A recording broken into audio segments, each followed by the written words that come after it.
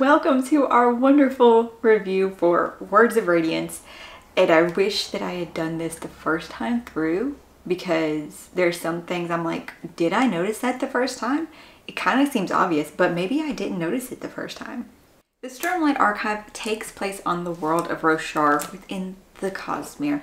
This is a world where high storms are very prevalent, and in these high storms it carries pretty much life energy besides just rains and, well, destruction, because they are very destructive. They throw things around. People don't survive really if they're outside in high storms. That is actually a way of execution. Or if you manage to survive, then you know you're pardoned, because obviously the Stormfather wanted you to live, like Kaladin. Either way though, the energy from this powers gemstones, which provide light, which provide ingenuity through the fabrials of the world, like spanreeds, which are pins that can be connected to right across the world pretty much. Right? Do they also have relay stations? I don't know. But I do believe across any distance, where if they're connected, they will write across a piece of paper for you and you can have real time pretty much conversations with somebody. Gemstones occur pretty much in nature, but they are uncut and they have to be smoothed, formatted, smalled to be able to fit in devices and work. And one of the places that they get them from are these very, very large creatures that are found out at the Shattered Plains where the war is going on. The chasm fiends there have what is called gem hearts, and they are generally pretty large. They could grow up to the size of like a person's head, I believe, within them. And this powers feeding the army. This powers paying for things. Gemstones are also, chips of them are used as like currencies. And they are also used for something else. The stormlight that comes from the high storms and makes the gemstones glow and power the fabrials also can be used in the form of magic, which is the surge binding. What to say that's not a spoiler. Surge binders can use the stormlight to be able to do things.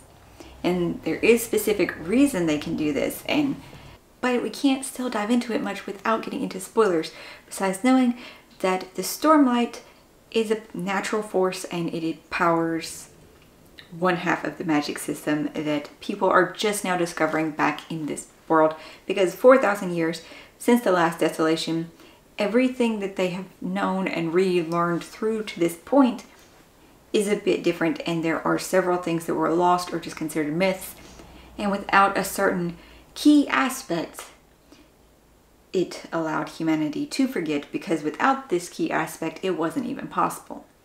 And it's finally becoming possible again, and you don't find out for most of the book, so I can't say it. Lots of weird cuts in this one as I'm trying to piece myself around the spoilers that I'm trying not to say and that I might have accidentally said, so I'm going to keep cutting them out. Our characters though, in this one we are still going to be following multiple characters, but more and more of them are in the same location at least. So our main location is also the Shattered Plains. I don't know why I said that. Dalinar Kholin, we shall start with him and his plot. Dalinar's visions that we were told about in the last book have kind of slowed down and stopped. Sometimes there are repeating visions, and they do not come up as much in this book. They're not as prevalent of a role. What Dalinar is trying to do though is bring the High Princes together, make them stop just like going to get money on their own in these chasm runs, and instead work together towards the common goal of fulfilling the Vengeance Pact for his brother being killed and just ending the war. He is doing this by making them work together, making them actually respect and follow the king's orders, which does not help much. Dalinar and Sadeas are still on opposite ends, and they are actively arguing and splitting half of the High Princes of who will listen and who won't.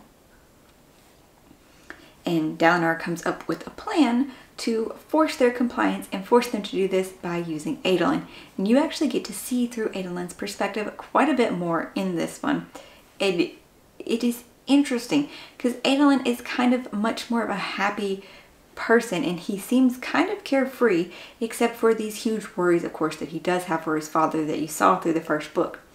Then there is the scene at the end of the book, like, oh my god. Kaladin is probably our second biggest character in this book. I feel like we definitely see from Kaladin more than Dalinar.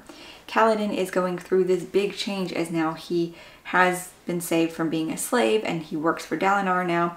He's actually a captain of Dalinar's personal guard. I think we were told that at the end of the first book. While you would think now Kaladin doesn't have to worry quite so much about his men and staying alive, no, Kaladin is taking like this whole world problem on his shoulders, similar to Dalinar and Dalinar's visions of the prophecies, not prophecies, but his visions of like things to come. So Dalinar feels the weight of the world and trying to save everybody on his shoulders, and Kaladin feels the weight of he has to save all the bridge crews, and not just Bridge 4, but all of the bridge crews. Everybody's his responsibility. He has to make sure everybody's safe. He has to make sure Dalinar's safe. He has to make sure the king's safe. He has to make sure Adolin's safe. Him and Adolin, oh my gosh, it's not frenemies. They're totally not friends. And they're not quite enemies, but the bickering and the animosity there while also kind of respecting each other. Neither of them always don't trust each other either. Kaladin doesn't trust hardly any Light Eyes though. And that becomes a big problem in this book and something he has to work through as he has to question what is the right thing to do. As he, you know, is supposed to be a person of honor and fight for honor. What is the right thing to do?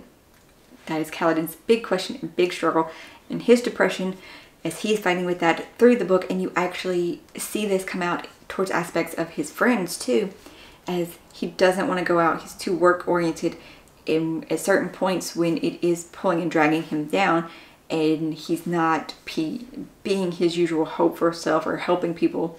They see this sadness and it affects other people too as it drags their mood down. Our other major player, with the one that we will get the backstories for in this one, is Shallan.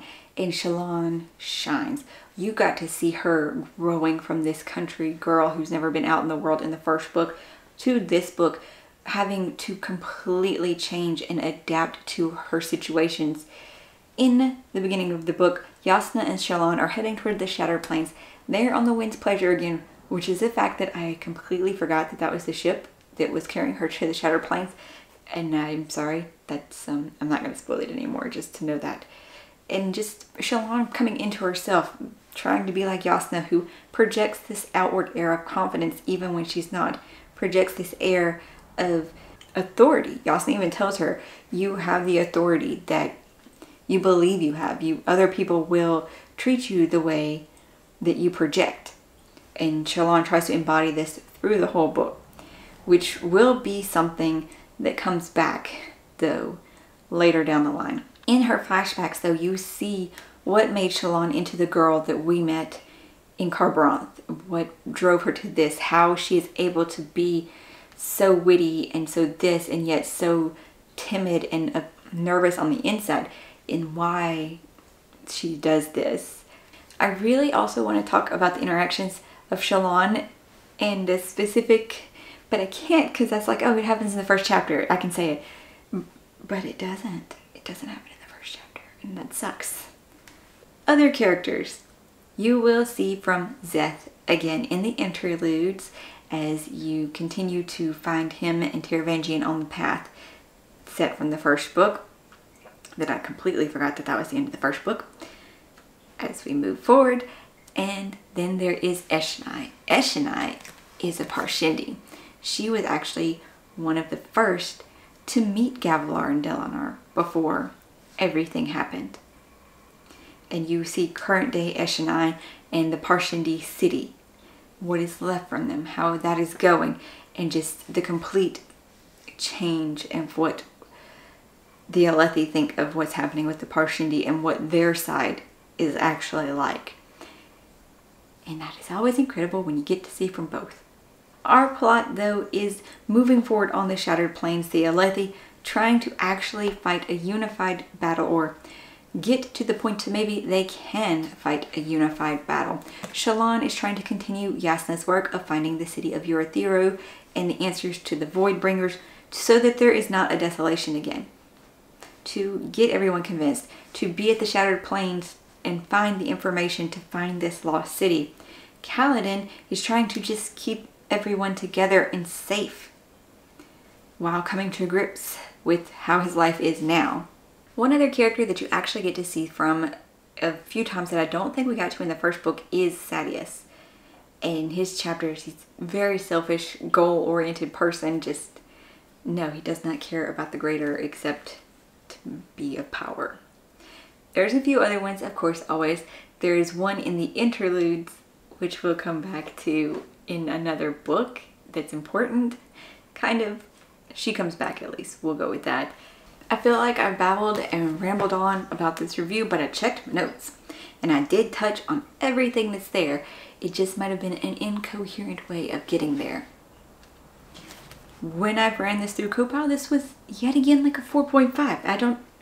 I don't know myself anymore. I don't know how we didn't get to 5 stars. I thought it was 5 stars the first time I read it.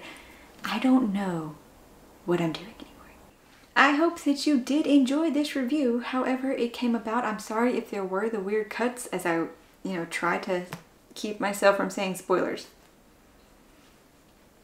I hope though that you will stick around for more. You will read these books as well if you haven't yet, or I'm encouraging you to pick them up because they're great. There's so much history and world building into these books, which I did not touch on in this one because we weren't given a much more information. As the first book, we got a lot, but without spoilers, I can't go into it as much in this one because we are given more magic-y information here in this one, and information, but spoilers. But the next one also expands so much. So we will get to that. I hope you're having an awesome day though and finding something great to read. See you in the next one.